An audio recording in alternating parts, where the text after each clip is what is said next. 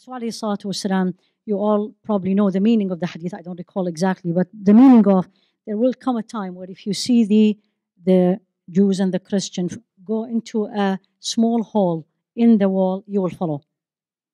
So this is natural. When we ever look at problems, let's first accept it. Meaning, doesn't mean accept it's okay, but it's there. Don't brush it. That's number one.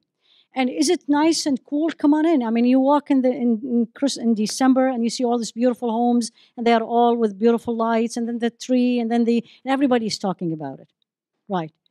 If I have not engraved in my child from the age of 4 and 5 and 6 the identity of a Muslim, it's not going to happen when he's 15 and 16. These things to be different, and I said this when we talked to you, the sisters. You need to engrave in your child when he's 2 and 3 and 4. I always say this to the mothers. Your 3 and 4-year-old or your 7 and 8 cannot wear anything, because when she becomes a baligh, an adult, it's not a switch and you will turn it off. And tomorrow you expect her to dress completely modest. It's not going to happen. This has to come from the beginning. Before that, you need as parents to have this in you, that you are strong in your faith and you are proud of who you are.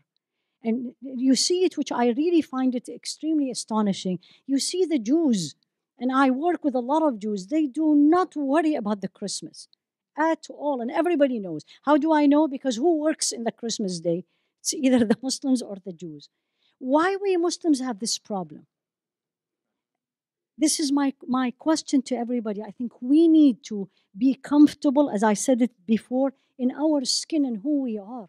فَضَّلْنَا, Allah has chosen us.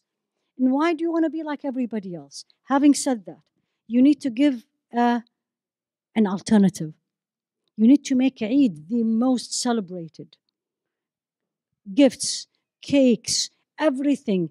And even decorate. I have friends who decorate their homes exactly the same, because it's a sign of celebration. And I am, in my religion, doesn't tell me don't celebrate, but tells me celebrate 1, 2, and 3, and 4. And I will celebrate 1, 2, and 3, and 4. And a lot of dua.